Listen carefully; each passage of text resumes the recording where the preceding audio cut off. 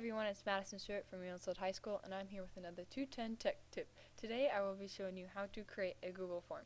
So the first thing you will do is you will start in your drive and you will click on New. Then you will scroll down to More and click on Google Forms. And what it will take you to is a page like this, and you will title your form just as you would title your Google document if you were to do one of those. Then you will go down to Form Settings and choose whatever settings you would like for you to do, and then you will title your form here as well. And then you will work on your questions. You can title your questions whatever you would like for your question to be, and then you can have helping text that basically just is a subtitle underneath your question, and then you can choose your question type.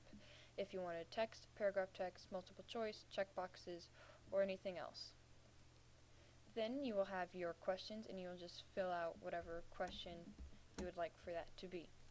Down here you can click on the box whether you want it to be a required question, or you can also click on Advanced Settings. Once you're done with your question, you will click on Done.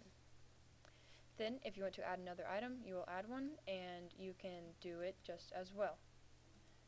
Alrighty, so if you want to edit your questions, you can just go back and click Edit right here, or you can duplicate it to basically create another copy, or you could delete your question.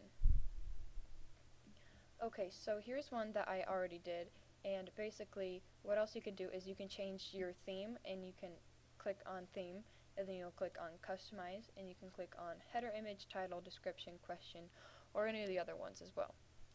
Once you have created your form and people have had their responses, you can click on View Responses or View Live Form. View Live Form is basically, it just lets you view like what it will look like, and it'll show you something like this. View Responses will show you what people have responded as well. You can also click on Responses and go on Summary of Responses, and that will give you a bar graph or something else. I'm Madison Stewart with another 210 Tech Tip.